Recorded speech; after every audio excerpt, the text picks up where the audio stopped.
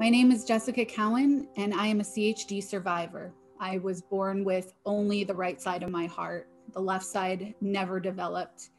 If you don't live through it, you don't understand, and it's hard to explain,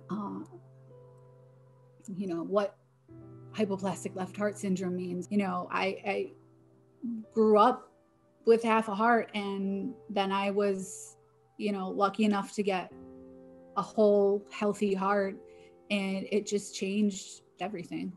I had my first surgery at 4 days old, my second surgery at 18 months, my third surgery when I was 5. I almost passed out at school one day in 7th grade. 2 weeks later, I'm being scheduled for surgery with, the need of a pacemaker because my heart's basically starting to fail on me. Little did I know that reality would be a further challenge. When I was 16, I needed a heart transplant. So you don't know what it's like to have a full heart when you've lived 16 years with half a heart, not being able to fully take a deep breath.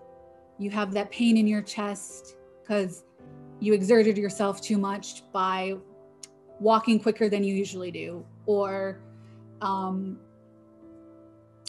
it was the mental clarity, that the cloud, like that cloud of just non-thinking.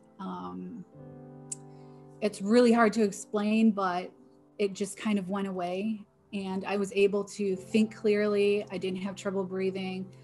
I had so much energy that I had never, ever experienced before. Night and day is, to say the least.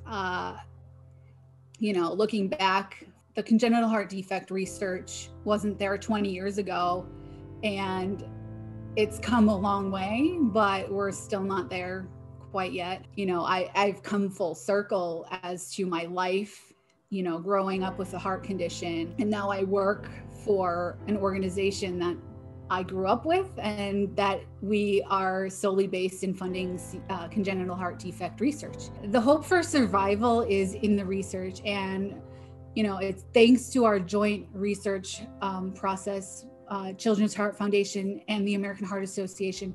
There's hope in that research, and there's hope for survival, and there's hope for the future.